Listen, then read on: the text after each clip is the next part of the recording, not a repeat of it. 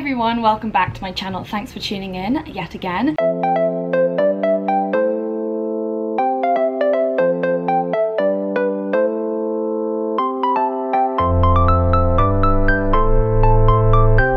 I wanted to answer a lot of your questions on social media advertising, influencer marketing, whatever you want to call it. Ads, gifted items, ASA regulations, what influencers are paid, etc, etc. Because I know a lot of you guys have a lot of questions, and I also think that people are not very transparent about it online. And coming at it from the social media consultancy side, I also know about it a lot from the brand's point of view, and I think that is kind of quite a good way to look at it from, as well as from the influencer point of view. So without further ado, I just thought I'd explain what influence marketing is, why people use it, you know, what good is it for the brands, what good is it for the consumer, and how it works with influencers as well. Influencer marketing is essentially product placement, selling items through the use of social media. So whether that is taking a picture, you know, of someone with a product, using sort of an influencer in a marketing campaign on social media, whatever it is, it's basically using the social media platforms to promote a product. I think that kind of goes without saying. It's useful to brands, and it's grown so quickly in the past because we like to take advice from our friends, and what a billboard doesn't have is direct interaction with certain people. When you follow someone online, whether they are a celebrity or your friends or, you know, a middling or micro influencer, you have some sort of affinity with them. So you've chosen to follow them for a particular reason, and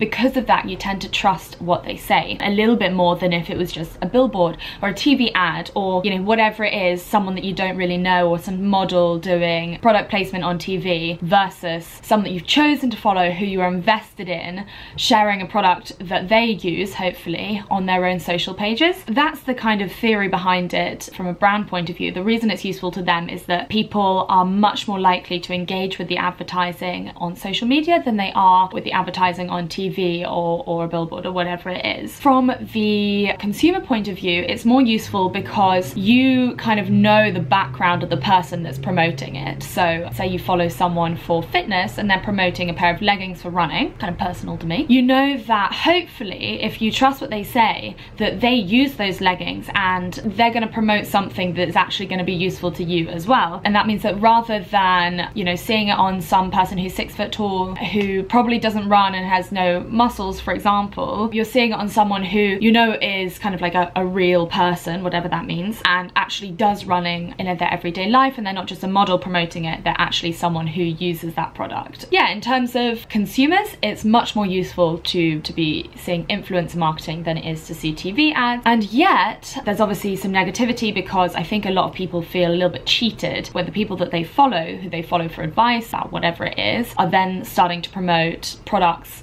to them and maybe trying to get them to buy certain products to be paid for their job or whatever it is. I'm going to try and clear up a little bit of things about that as well. So there's a really interesting report in this magazine here. It's an industry magazine about influencer marketing, and I tend to read these things a little bit so that I can better work with brands that I consult. But it's also really interesting from my point of view to see what my followers, for example, are thinking about the sort of adverts that I'm doing. I tend to know because you guys tell me, which is great, but it's also kind of interesting to see on a larger scale how influence marketing is changing and what people think of it. Thankfully, it says here 54% of consumers agree that disclosures such as hashtag ad and hashtag spawn do not diminish the credibility of content. But that also means that 46% of people who see the hashtag ad think that that means that the content is less authentic, and that really concerns me, though it doesn't particularly surprise me. What I struggle with is the fact that I think a lot of influencers, certainly micro influencers and middling influencers, only work with brands that align with their values, and I think it's kind of useless to be working with brands that don't align with your values, because people can tell and people stop following you and they don't trust what you say, and essentially you are useless then to a brand because they know that whatever you promote is not going to be received well by your followers. So it's in everyone's best interest to only be working with brands that align with your values and with your content, and not with brands that pay you a huge amount of money but that everyone's going to look at and say, okay, why is this fitness influencer promoting Smirnoff vodka or whatever it is? Like, they don't even drink. So yeah, it's, you know, everyone should be promoting products that align with their values. And actually it says here, so what are your greatest concerns relating to social media influencer marketing at present, and 44% of people say their greatest concern is knowing if an influencer's content is authentic or real as it's made out to be. And I can totally see how that's an issue. Coming at it from the brand point of view, once again, it doesn't make sense to work with influencers who are promoting products left, right and center, partly because your product won't stand out and they'll be promoting one product one day and another product the next day. And when it's something like, this is the shampoo that I use, that's probably not going to change on a day-to-day basis. It might change on a month-to-month basis, but chances are if they're promoting one product one day and then another product the next day, those products can't both be used at the same time, so they probably don't actually use that product, and that's a good thing to look out for actually if you're wondering whether something's authentic or not. Whereas if it's trainers, for example, people can wear different trainers for racing, for trail running, for road running, and then if they're a keen runner they might wear different trainers for different types of runs, so tempo runs, endurance runs, whatever it is, sprints, you know. So that sort of thing can change day to day. In that sense, they might be promoting different brands or even different shoes from the same brand, and you can still think that that is authentic. And quite often, if you look at their other photos on their page and they're using that product and not tagging them or not doing an ad for them, then you can know at least that is an authentic advert that they've done in the past, because they're still using those products. And even if they were only introduced to the product for the first time when they were asked to do the advert, the fact that they're still using them months on is indicative of the fact that they actually really love the product, and that's probably something that may work for you as well, and that's authentic and real. And so I'm going to answer how brands work with influencers and how these sort of adverts come about, and really quickly, essentially what a brand does. I'm going to say it from my side. So as a middling influencer who has an agent, the brand will go to my agent usually and say, we'd love Flora to work on this campaign, this is what it's about, this is what we're promoting, this is our budget, this is how many posts that we want, what can you offer? And Izzy, my agent, who's great, will go back to them and say, yeah, Flora's happy to do 2 posts for this brand, or no, she's not, that's not on brand for her, and this is the budget we can offer, and these are the sorts of posts that we're going to do. And quite often the brand will provide a brief. So if it's a running shoe, they'll provide certain pictures that they want, and they don't want someone to just be like fake running in the street. And I've worked with brands before that have said specifically no fake running, because everyone can tell that you're fake running. They actually want real runners who are doing real running in their shoes. So they'll provide a brief and a mood board. The product will then be sent to me, and I'll take pictures in it, doing what I do. That, alongside a caption, will go back to the brand, who will accept or decline. The more followers you get, the more freedom you get on your caption quite often. So I think in the past, brands have been really keen to be like, oh, you have to say these 10 points on this product, you have to say that it's got loads of cushioning, that you feel really lightweight, that you can do this, this, this. And essentially the whole caption just ends up being like a press release about this shoe.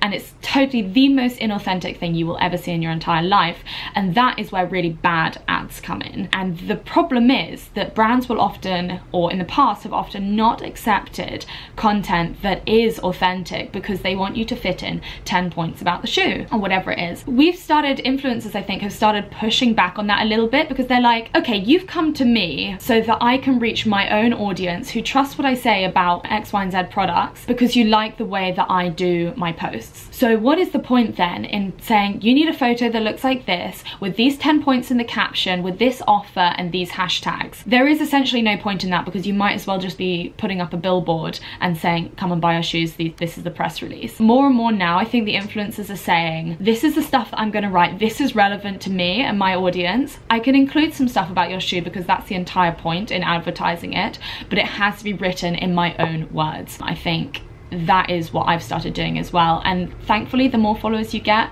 the more people are kind of going to be like, okay, well, you clearly know what you're doing, so you can do that. It's something I've definitely struggled with in the past, and it has led to bad ads. And even with products that I really love, it's led to bad ads, and that's such a shame, because that's not how influencer advertising should work. Now, when I consult brands, I'm like, okay, you don't want to be dictating what this influencer is saying, because their followers are loyal to them and not to you and your brand. So let them say what they want to say. You can include some like hashtags or, you know, some specific points about the product, but you don't want to be dictating exactly what they're going to say. They've come back to you, they've said, this caption's great, maybe change this a little bit here, and then this can go live on this day and this day, which is when say the 2 product releases are, or something like that. One thing that happens quite frequently, and that I know I'm not alone in, is that a lot of campaigns start and end at the same time. So a brand will come to you 1 month, depending on how organized they are, maybe the month before, maybe 2 weeks before they want stuff to go live, maybe 3 months before. It doesn't really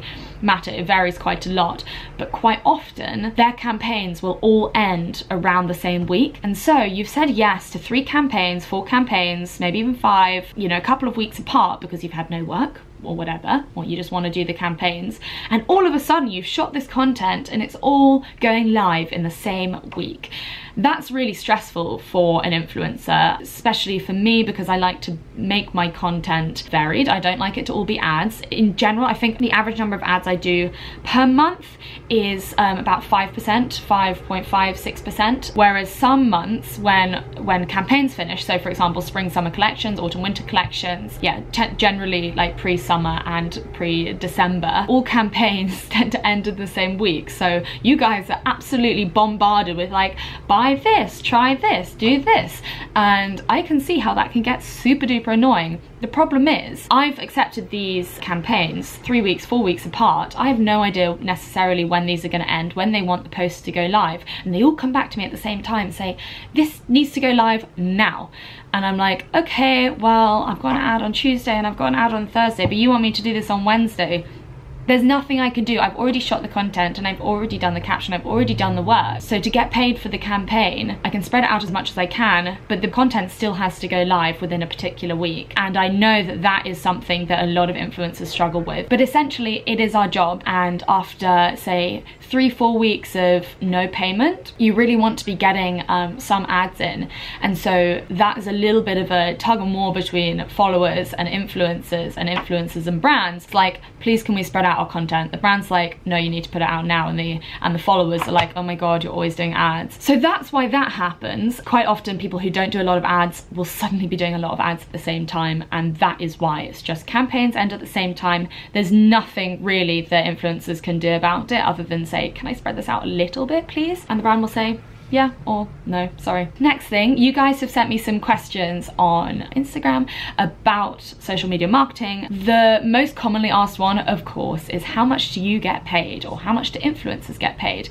And I'm not going to tell you my exact payment, partly because I find it weird to be shouting about a salary online or anywhere really. Maybe it's something you talk about with your close friends, but most people don't shout about their salary online, so I'm not going to do that. Secondly, it varies so much from campaign to campaign, brand to brand. It depends what I'm doing. If I'm doing a YouTube video, if I'm doing an Instagram post, if I'm doing Instagram stories with a swipe up or not with that, or not with a swipe up. It varies depending on each of those factors. From the consultancy side of things, I tend to say times your followers by 0.8, so 80%. So you've got 10,000 followers, you times that by 0.8 and you can get 80 quid. So if a brand asks you at 10,000 followers, you know, we'd like you to do this post, what do you charge? You go back to them and say, this is the fee that I charge, so that's 80 quid. I can give you one post for that, or maybe give them a discount if they're doing multiple posts. And this is something that when I'm consulting influencers or people who are just starting out their businesses on social media, that's the kind of thing that I say to go in at. And they might come back to you and say, well, you know, our budget's really crap, as they quite often do, so we can't offer you that, but we can offer you this. That's like a good level to go in at, and then,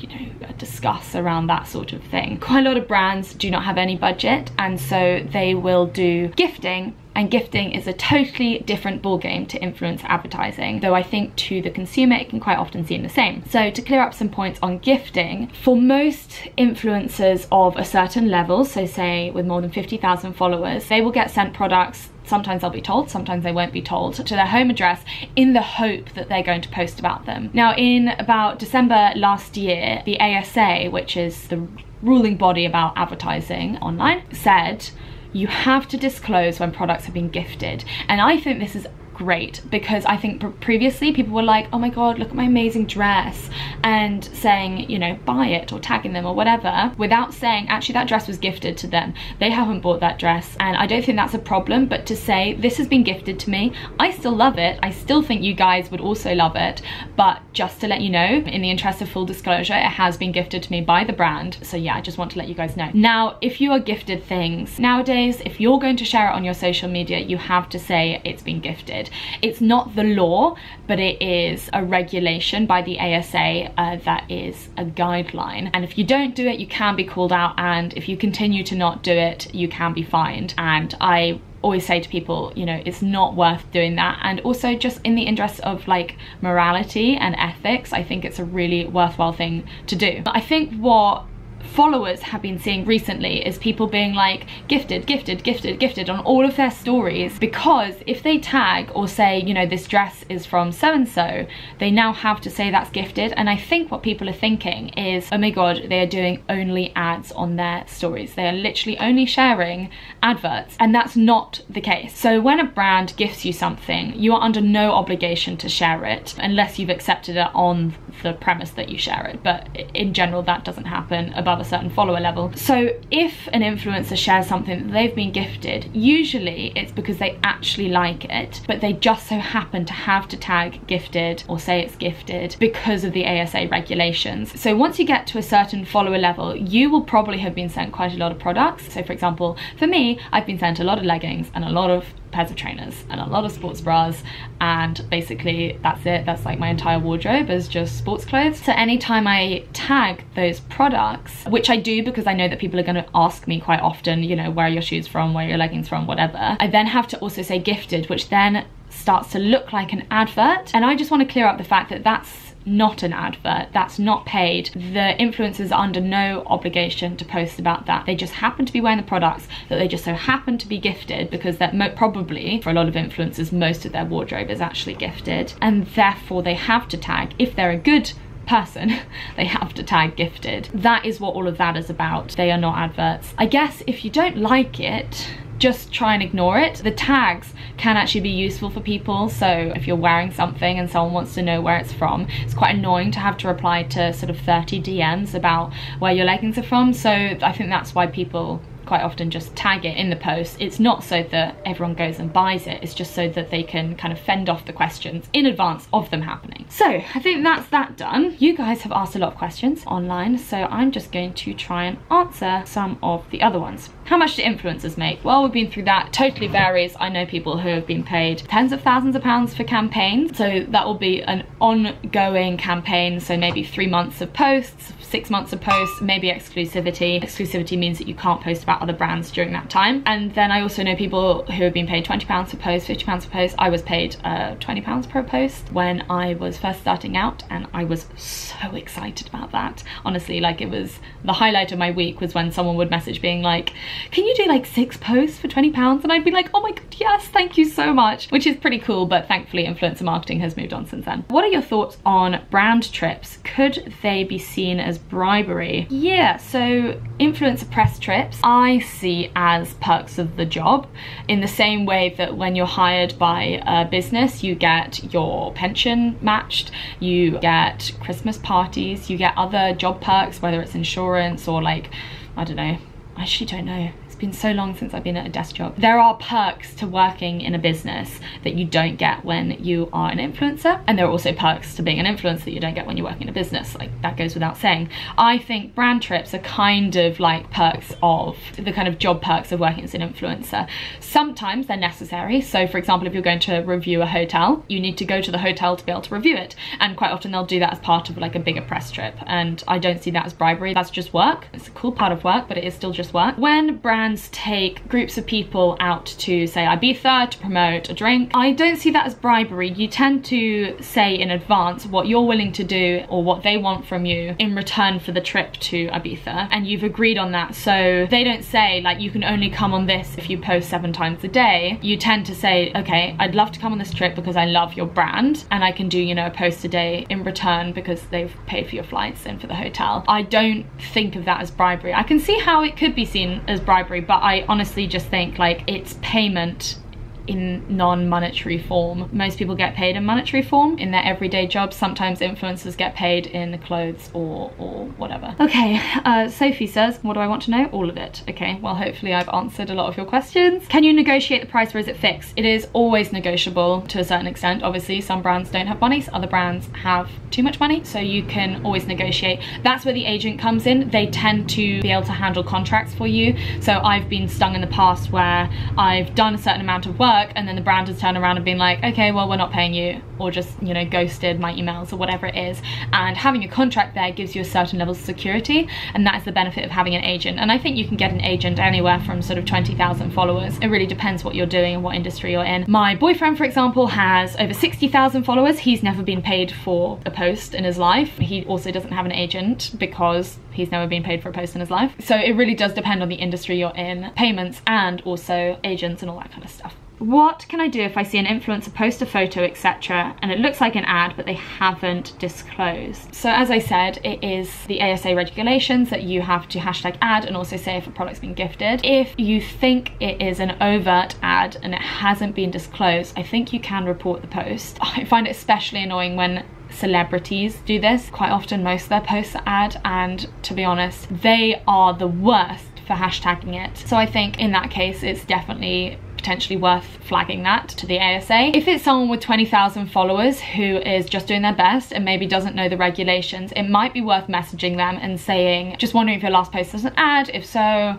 you know, it might be worth hashtagging just so that people know, so that you've disclosed it. A lot of people don't know the new regulations, and I think as a blogger starting out, especially if you've grown really quickly, you just don't have any idea, like no one has told you. So be a little bit kind. I think there's so much misinformation out there and people are just doing their best, so maybe let them know. Some people are assholes though, so you can probably call them out if they continue to do it. I think that's it. Hopefully that answered some of your questions about gifting, ads, agents, prices, etc, etc. Obviously I come at this from the brand point of view quite often with the consultancy that I do, so if you have any more questions regarding either influencers or brands, come find me on Instagram. You can DM me or comment on any of my photos and I will get back to you. I really hope you enjoy this and that I hope that it cleared up some of your questions, and I will see you next time. Goodbye.